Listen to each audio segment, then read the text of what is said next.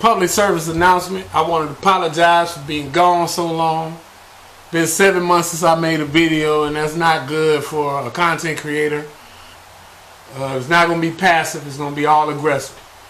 It's your boy Eastwood, and it's Bluenose Digital. And let's get to it. Earl Simmons, a.k.a. Dmx. One of the greatest rap legends, icons in the game, period. I grew up on DMX. I came up in that era, that time zone, where you had to have your own energy, your own identity. And X had both.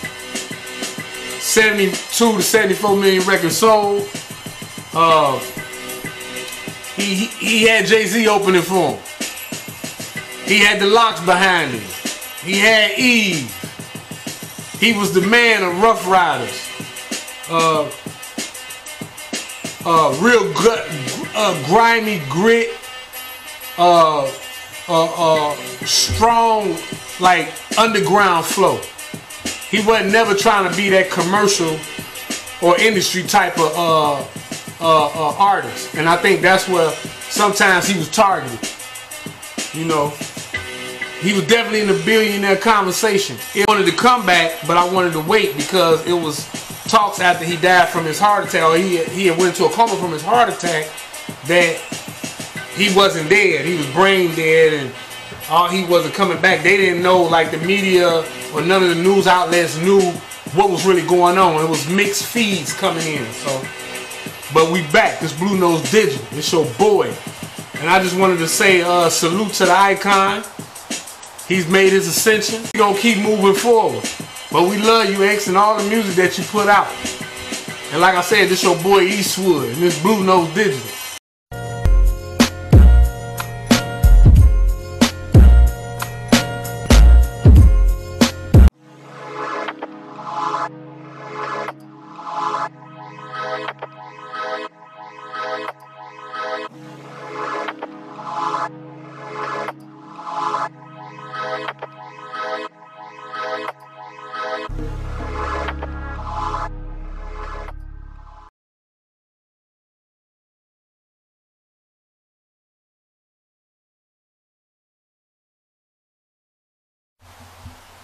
This Eastwood, it's Bluenose Digital, co-host, my son, my baby,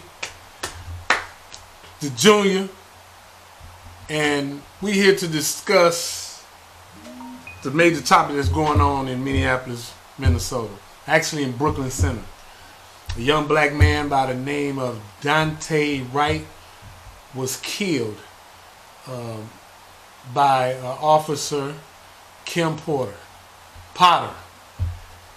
During a traffic stop, basically by some air fresheners that was in the mirror. So we're gonna kick this off right. This is the first show coming back to the platform, but we're gonna kick it off right, and we're gonna talk about some things, and especially about this. So, son, let's expound on what's going on right now. Let's say you take it from here. We're gonna get it in. Well, we'll start off, if you guys have seen the video, how they perceived the situation was totally, in my opinion, unprofessional. Because there's many ways how they could secure him from getting back inside the car and trying to drive up in the first place. And Kim Potter, she could have done anything else but to pull out her weapon, which she thought was her taser in the first place. So, right. Yeah. Right. So Kim Potter, we watched the video. Kim Potter pulls out her gun and discharge, but she's thinking, or they're saying taser in the background. The taser's on the left side of her waist. The waist of the officers, as we noticed in the video. But she has a gun out immediately. And this is my take on that. It's subconscious. And what I mean by that, she already has it in her mind to pull out her service weapon at all times. And that's what she did. Especially with the threat of a young black males. And remind you, she's been on the force for at least 26 years. 26 years. So. You got 26 years of training, but you acting like a rookie. You performing like a rookie. You performing in being scared. And that's what happens with a lot of them. They performing out of being scared, or they performing out of a slight subconscious of hatred. It's hard to detect mental illness in anybody. I'll say that. It's a thing. It's been going on, and this the part I want to really get to, and this the part I really want to expose in this situation.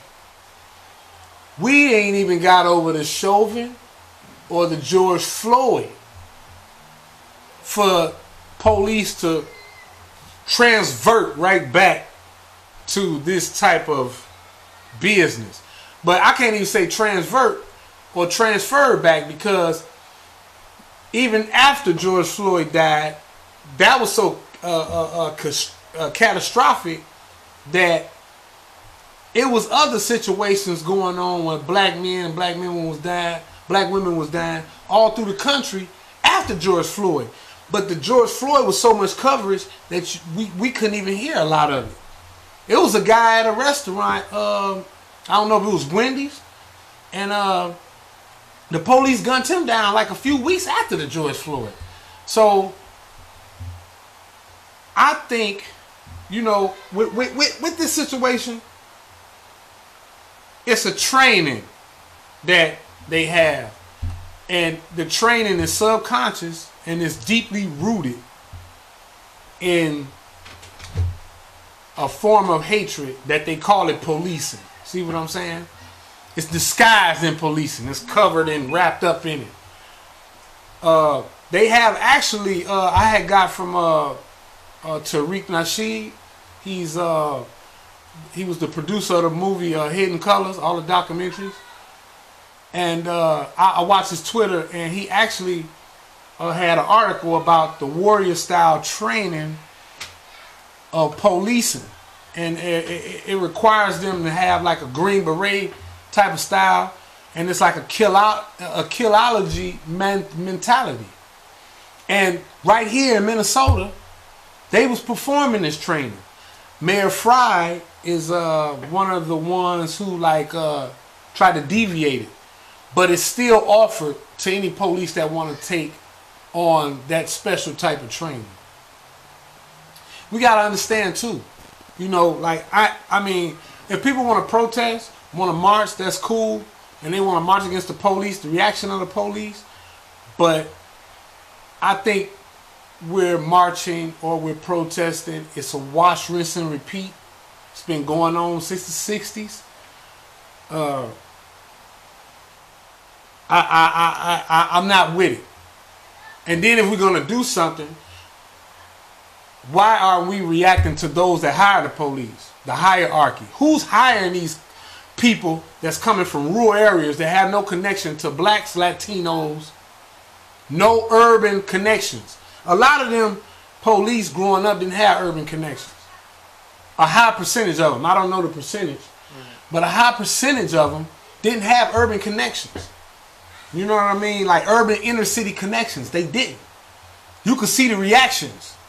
You can see how they move.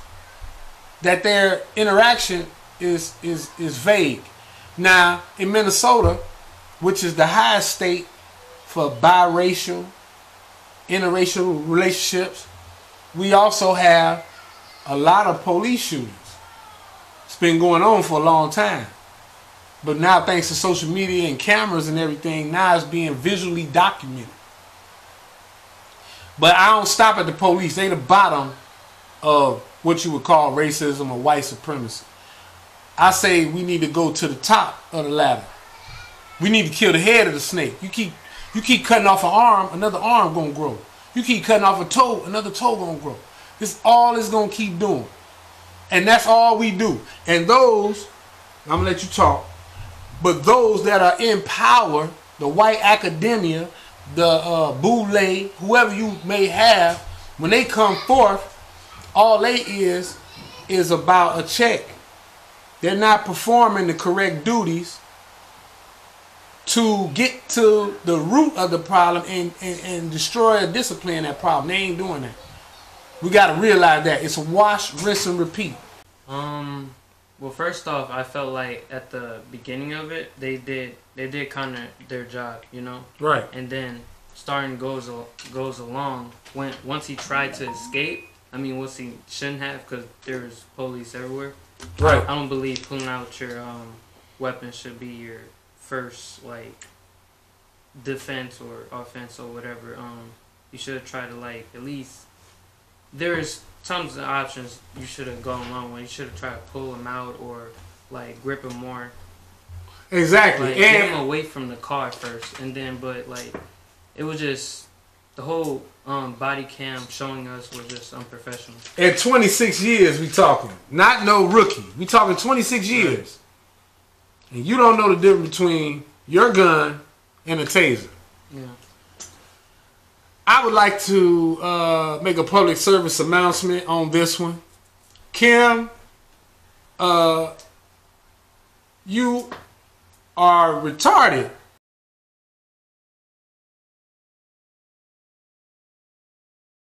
I think there's two things, like, mentally with the cops. There's a mandate, which is like their jobs, and obligations to serve within your community or whatever.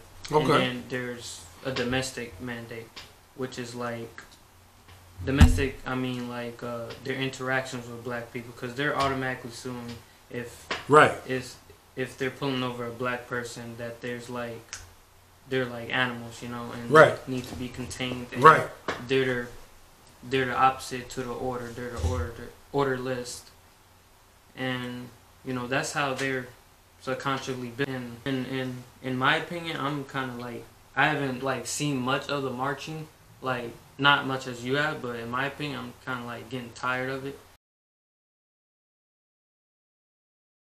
I am so glad that y'all listen to me and my son for a brief second.